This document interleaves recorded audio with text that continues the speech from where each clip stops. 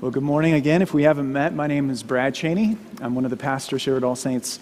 We've been studying the Ten Commandments for the last 2 months, so we're nearing the end of that sermon series, and we come to the eighth word, the eighth commandment. A lot of people look at the eighth commandment sort of as breathing room. We're kind of like, phew, I'm glad I don't struggle with this one. I read a survey, 86% of Christians say that they have not broken the eighth commandment ever since they became Christians. And I think that's the common assumption. The assumption is that this is the easiest of the 10 to keep.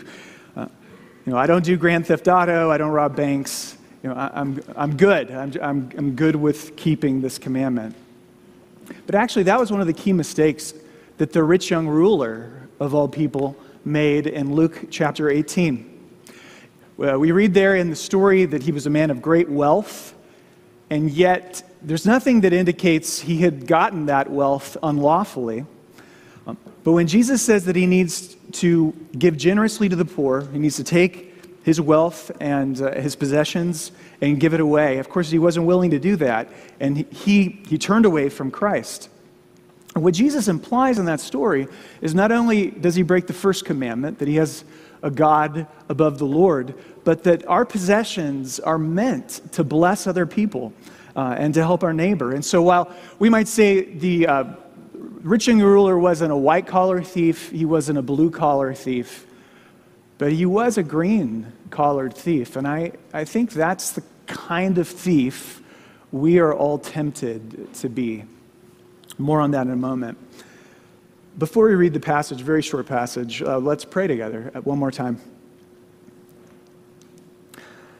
Almighty God, our Heavenly Father, unto whom all hearts are open, all desires known, and from whom no secrets are hid, we ask that you would cleanse the thoughts of our hearts by the grace of your Holy Spirit through your word, that we may obey this commandment joyfully, fully, and in so doing, worthily magnify your holy name.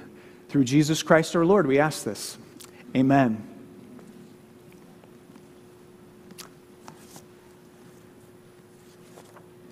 And God spoke all of these words, saying, I am Yahweh your God, who brought you out of the land of Egypt, out of the land of slavery. You shall not steal. And then we read from Larger Catechism 141. And the reason I've included these catechism questions every week, I think it's helpful to see how a different generation of Christians who are deep thinkers unpack something so simple and small as the commandments. And then, I know that we go through them so quickly, you can't process all of this in the course of a Sunday morning sermon.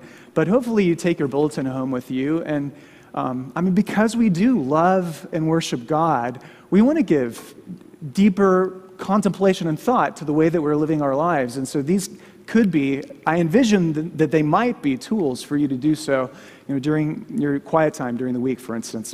But what does the eighth commandment require? The eighth commandment requires us to act truthfully, faithfully, and justly in all our contractual and business relationships with our fellow human beings, so that we give to all what they deserve.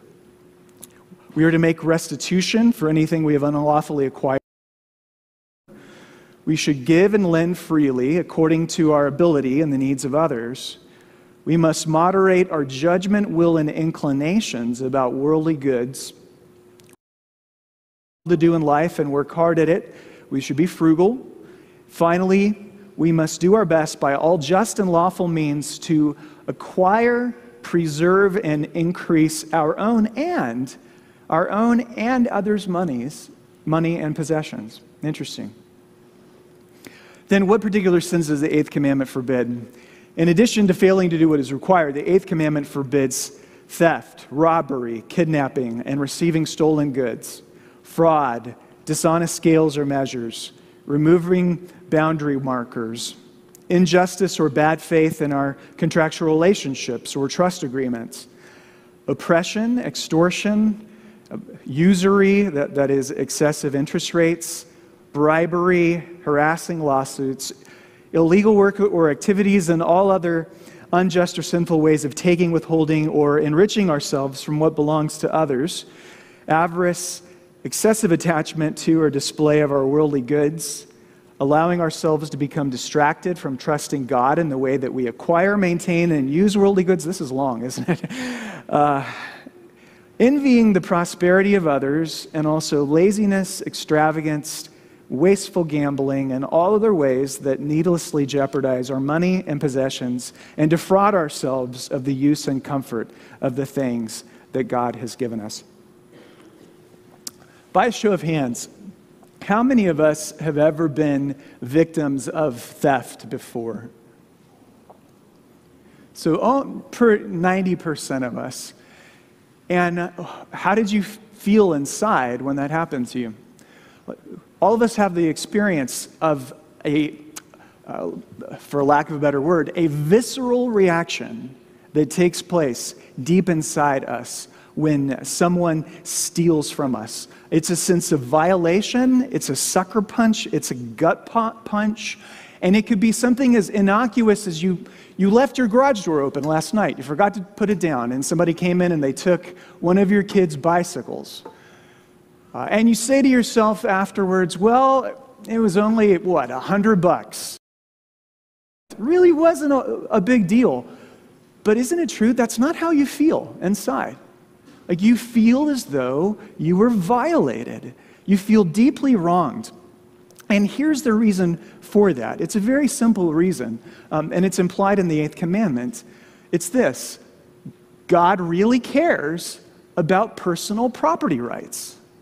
Like, why else would he make one of the 10 commandments about not stealing if there isn't something almost sacred about our owning of personal possessions? What I think the 8th commandment does, it assumes there is something about us put in there by God, put into us, that we really do need to have and to take care of and enjoy physical things. Another way to put it, stuff is good. You know, we talk a lot about how stuff is bad, but no, fundamentally, stuff is good. And wealth creation. And if you have any doubt of that, just go to the Old Testament and read what was one of the principal benefits of the covenant that God made with Israel in the Old Testament. It was the benefit of national prosperity. It was the benefit of home ownership for people who had never had a home before, and the benefit of agricultural productivity and ownership. So here's another way that I can put it. The reason we feel so violated when someone steals from us is they have taken away from us that tiny slice of this world that God has given to you and said, it's yours. I mean, the world's big, the universe is really big, but the marvel is that God takes a very tiny slice of it and he says, here, my child, this is yours for you to take care of, to use, and even to enjoy. This little sliver of creation I give to you. Likely the way you acquired it was through the work of your hands, the sweat of your brow, an honest day's wages, and God ordered the world in such a way so that you would get to enjoy the fruit of your hard work. And when somebody breaks that cycle and takes that little slice that your Father has given you, it's a universal feeling across all societies. Now, I'm sure you're aware of the fact that not everyone believes personal property rights are a good thing.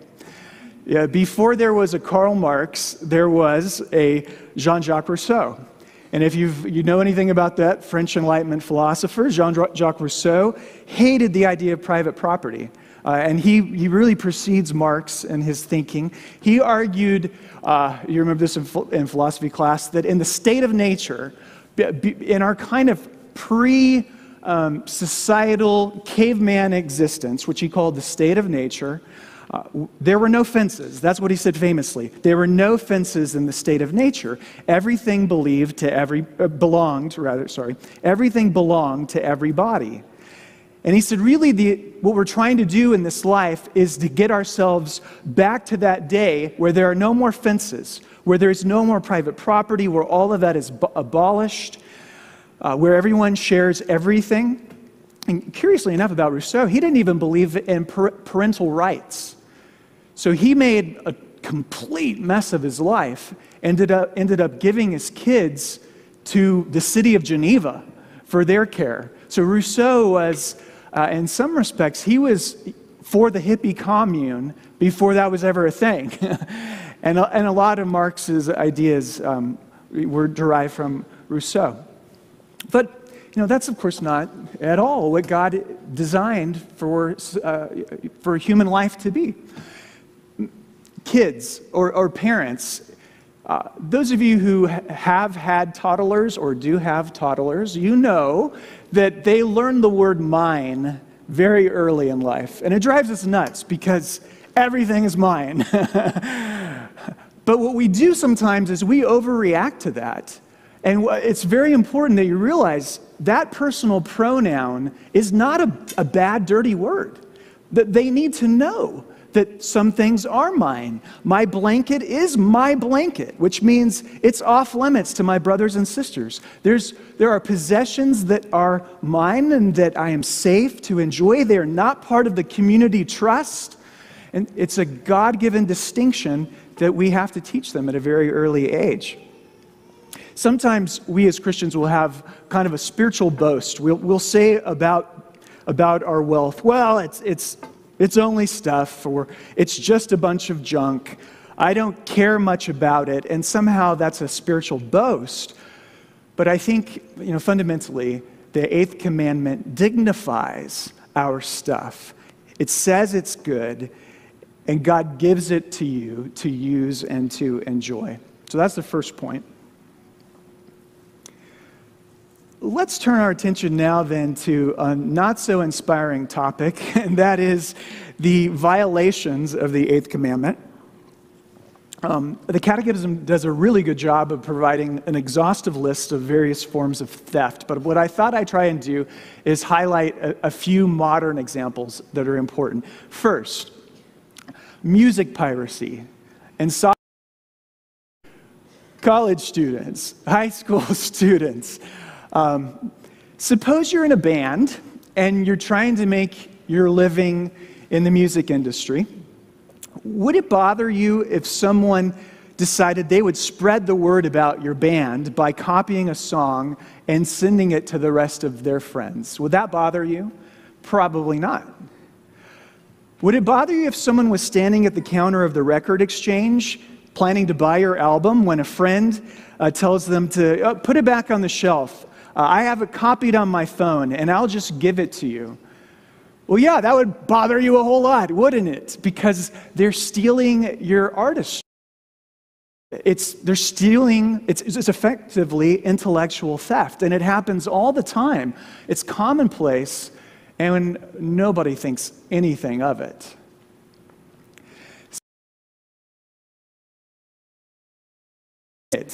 What would you do? Would you turn it back in to the authorities? And you know what the most common response is? It depends. It depends if it belongs to the rich or not. If it belonged to a poor person, of course, I guess that's an oxymoron. How do they have a briefcase of $500,000 if they're poor? But they would say, if it belongs to a poor person, then I would give it back to them. If it belongs to a rich person, I won't give it back to them, because there is a tremendous amount of resentment between the rich and the poor in our country, and many believe that the rich are the sheriff of Nottingham and that it's acceptable to steal from them. That's why it's not a big deal if you steal from big business or large department stores, if you can shoplift a tiny thing, because they're loaded. We see this with frivolous medical malpractice lawsuits against doctors and hospitals. Why do you think your health, what you spend on health insurance and such is so high? It's because it's a chronic problem. And we think it's not that big of a deal because they're the big cheese. But a lot of that resentment, it stems from Robin Hood syndrome. Number three, by far the largest amount of theft in America is done by employees. You probably knew that. The U.S. Chamber of Commerce estimates that 75% of employees steal from their companies. It's reported that 1/3 of all U.S. corporate bankruptcies were directly caused by employee theft. And then the American Society of Employers estimates that 20% of every dollar earned by a U.S. company is lost to employee theft. And what makes it into the newspaper are the times where somebody is caught embezzling a large amount of funds. But it's important for us to realize that God sees the small things. I mean, what are the kinds of things we're tempted to do? Are we tempted to fudge our expense report? To put just a little bit more on there this month, and we justify it because, hey, there were other expenses I forgot to include in the month before? Are we tempted to filch a printer toner cartridge? Or, how about this? Some of you guys have worked on a maintenance crew or a construction crew, and you started your job. You were very hardworking and conscientious, and then a member of that crew, one of the older employees, took you aside and said, in effect, you better slow down or you're going to make the rest of us look bad. Did that ever happen to you? Yeah. And that is employee theft. It's a theft of time. Consider this. What happens when corporate America and regular Joe America are both thieving from each other? Do you know what we call that? We call that the 2008 housing bubble. And it burst, didn't it? We had predatory lenders who wrote bad mortgages because they could and collected fees from people who really didn't need to refinance, but the market was hungry and they could get away with it. We had predatory appraisers who they needed the work that the lenders brought their way. So houses were appraised far too high and the industry could justify it as long as the housing prices kept going up.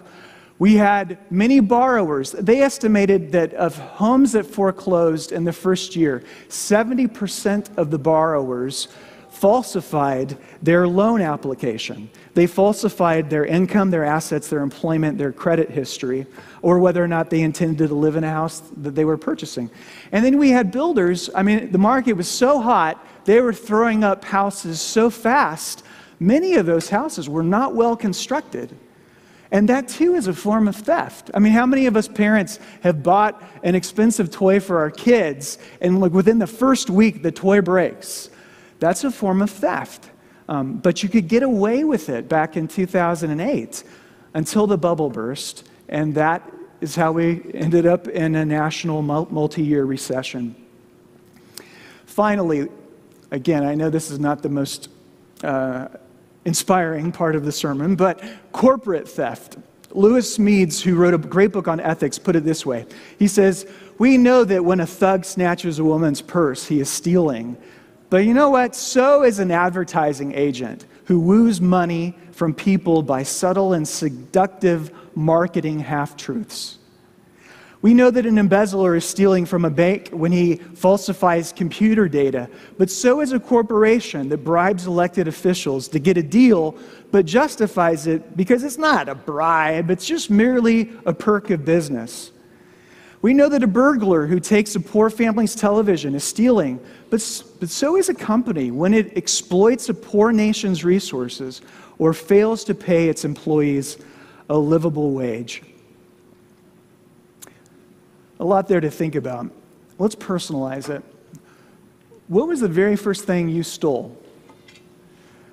You're not part of the 86%, I'm assuming. At least I'm not. And I may have told you the story before, but the very first thing I stole was a baseball card. I stole it from Jeff Wunsch, who lived right down the road. He was a big Milwaukee Brewers fan. And I had no interest in the Milwaukee Brewers. I was an Atlanta Braves fan as a kid. But he was the best, and he had so many Brewers cards, he's not going to miss just one. Do you remember Raleigh Fingers, the guy with the handlebar mustache? So I took his Raleigh Fingers card, and I just hid it behind one of my cards, showed him, see, I'm taking this home with me, my card. How did my dad figure out that I had done it? I think because I came to him and said, "Dad, you'll never guess what I did." I was very proud of, smart kid, wasn't I? Very proud of my theft. And Dad us have stories like this. March yourself right back down that road, son, and apologize and give the card back, which was a great thing for my dad to do. But if there was one quibble that I have looking back on it, my dad should have made me do one more thing. He should have made me pay restitution. Because that is it's a fundamental principle in the Bible. I could read you numerous passages from the book of Deuteronomy or the book of Exodus, which basically say something like this. If a man steals an ox or a sheep and slaughters it or sells it, he must pay back 5 head of cattle for the ox or 4 sheep for the sheep. If a man is found with stolen goods, then he must pay back double than what he took. It's restitution. You always pay back more than what you take. Is there anyone whom you've stolen from, and you've never done that? You never paid restitution. It's a question that you're never asked in a sermon, but this is the appropriate time to do so. Is there anyone whom you've unlawfully taken from that you need to go and make it right? Please do. On to more positive things.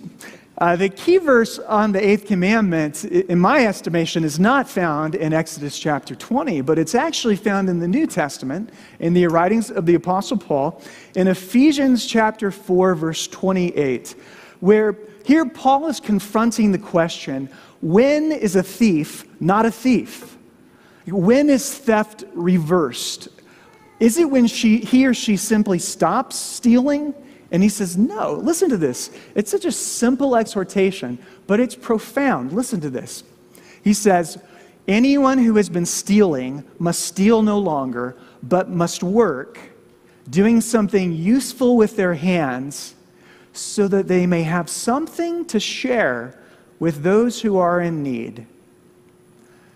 What's he saying by that? He's saying you haven't stopped being a thief when you stop taking. You're not even no longer a thief when you have started working. He says if you hold on to all that you have earned and you spend it all on yourself, provocatively, he's implying that you're still a thief. That you must make so that you have enough to give to someone else who has need. That's just the clear thing he says there in Ephesians 4.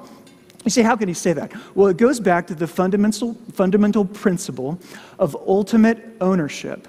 When you know the ultimate ownership of anything, it completely changes the way you relate to that possession. For example, if let's say you're borrowing a friend's car, nice car. Do you drive that car like Dale Earnhardt Jr.? What do you do with that car? You find yourself, you're 5 miles an hour under the speed limit, and you're parking in the distant spaces of the parking lot away from other cars so that it won't get dinged up. It's happened to you before. You're borrowing somebody else's book, and somebody sees what you're reading, and they're like, can I read that book when you're done? And what do you have to say to them? You can say, well, I'm sorry, but I don't own it, and so it's not mine to lend. It belongs to someone else. And so the foundational principle, and we know this, but I'm reminding you, the foundational principle is everything I've got is from my Father. Every cent, every inch, everything has been given to me by my Heavenly Father. And while I may own it, ultimately I don't own it. Ultimately, it is His, and He owns it. And we are but steward owners. We are but managers and trustees of that which He owns. It's not rocket science, but it is revolutionary if you really think and apply it. It profoundly changes your mindset on how you choose to use your possessions. If you see your money and possessions as ultimately yours, the idea of giving it away promiscuously in generous proportions will be upsetting and unfair to you. But if you see all of your stuff as having been given to you by your Father, there's an ease about giving it away, because it's my dad's. And Dad said that I'm supposed to give it away in generous proportions. What does our Father want us to do with what we have? He wants us to use our earthly goods for His priorities and to use it to advance the kingdom of His Son in this world. If He is the owner and I'm just the caretaker, and I internalize that sufficiently, then it really does free me up to be generous. Amen? It does. And yet we say amen, and it's hard for us. We're begrudging. I've already thrown too many stats at you today, so why not throw some more? American Christians, so how much do they give to charitable causes? Their average annual income, what percentage of that is given to charitable church and non-church causes? 2.9% of their average annual income. Less than 9% of American Christians give away a tithe or more of their income, less than 9%, and just slightly over 20% of American Christians give a big fat goose egg, nothing, to charitable causes. You know, most of us would say we're not aspiring to become mega wealthy. We're not. We don't want to be filthy rich. We just need another 30 grand in order to be generous, right? We just need to pad our future retirement savings a little bit more. I'll talk about that before I finish the sermon. But here's just a great diagnostic question to ask yourself. Do I see myself as the owner and controller of my assets, or am I viewing myself as a manager and trustee of what God has given to me? And are there things that God would have me manage differently if I acknowledge that it really belongs to Him and not to me? The other key passage, and really the richer passage in my estimation on this issue, is found also written by the Apostle Paul in 2 Corinthians chapter 8, verse 9. I'll give you a little bit of background on the passage, and then I'll read it to you. In that verse, Paul is trying to encourage the Corinthian church to provide a sizable famine relief donation to the Christians who are back in Jerusalem. Support the famine relief efforts. The Christians in Jerusalem were persecuted and they were starving. And so how does Paul then go about persuading a church to be promiscuously generous?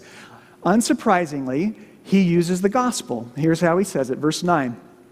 For you know the grace of our Lord Jesus Christ. You know the gospel, that though He was rich, yet for your sake He became poor, so that you by His poverty might become rich. He became poor. You get the shovel out and you start digging into that word. Like, how poor did Jesus become? I mean, He became poorer than any human being ever. Poor so that He was stripped naked and He was plunged into the abyss. And He did that, Paul says, so that you might become rich. From His poverty would come your riches. And the riches he's talking about are not material riches in this case. It's being holy in God's sight, being righteous in God's sight, having the Holy Spirit in your life, having an eternal inheritance as your future reward. But if you follow the gospel logic, it compels you to a certain way of life. I love how the old prominent Princeton theologian B.B. Warfield wrote about this gospel logic. He said, you know, somebody might say, my money is my own. Really? Christ might have said, my blood is my own, my life is my own. Then where would that have left us? Someone may say, the poor are undeserving. Christ might have said, God, these people are rebels. Shall I lay down my life for these? I'm going to give my life for the good angels. But no, He left the 99 and came after the lost. He gave His blood for the undeserving.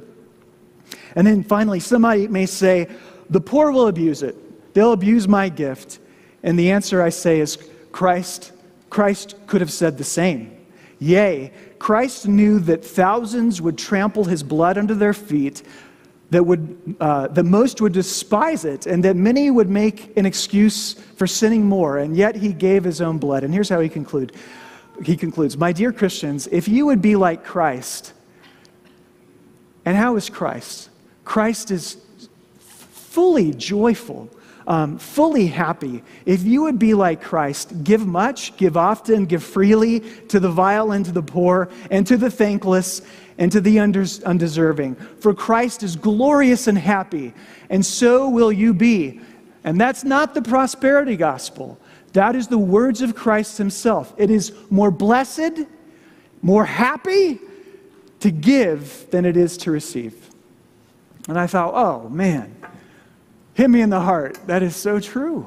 It's so true. How do we become radically generous people? If you think about Christ's poverty and our riches, the pain of radical giving no longer becomes a pain. It's a joy. And if you think of the incredible riches you have in Christ, then your whole disposition to your possessions is changed.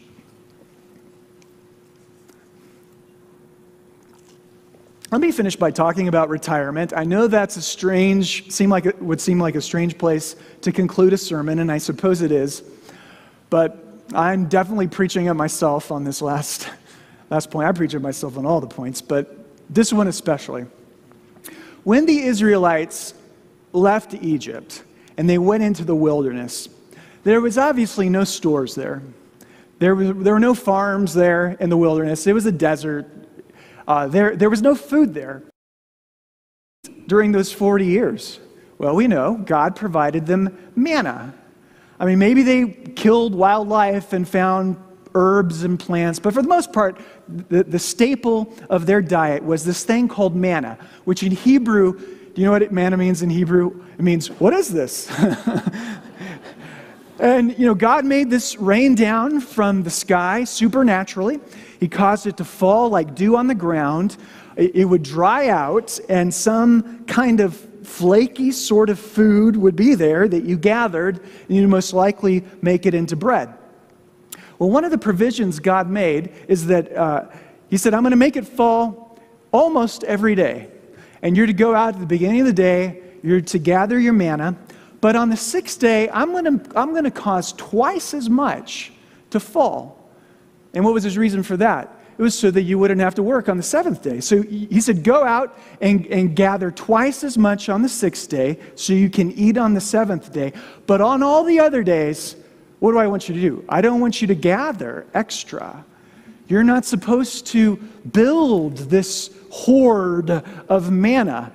And if you know the story, several of them try to do so. They gather more than they should on one day, and their manna store just begins to rot. It's got maggots in it. It begins to decay in front of them. And God said that would happen. Why would the Israelites try to gather too much when they had watched it fall every day without fail for 40 years? Because I think it's so deep in our hearts. Our inclination, the inclination of our hearts is, yeah, God came through for the last 10 years, but what about tomorrow? What about tomorrow? How do we know he'll come through again? And deep in every one of our hearts is this desire for a buffer. We want a buffer in case times go bad. Most of us are savers.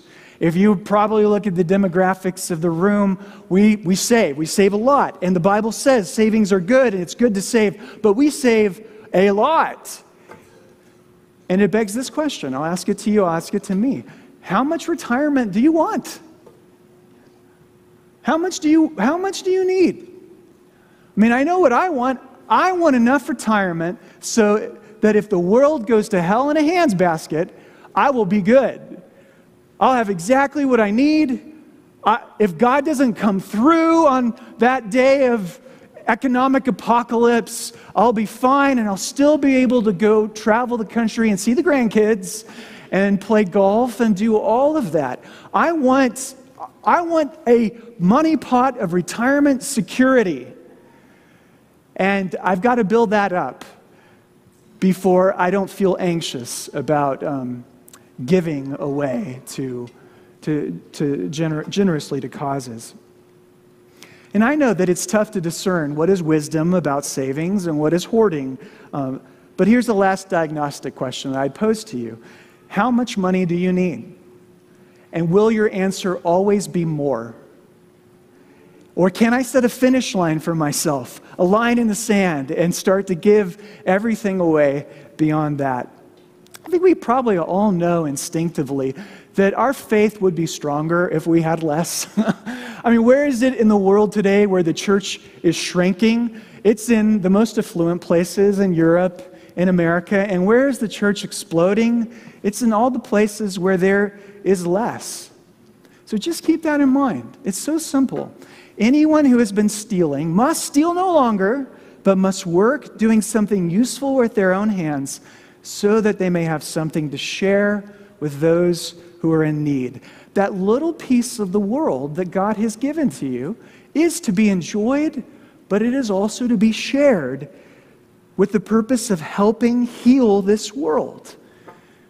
We don't want to be white-collared thieves or blue-collared thieves or even green-collared thieves, because Jesus Christ has saved us for something better than that. Amen? Amen.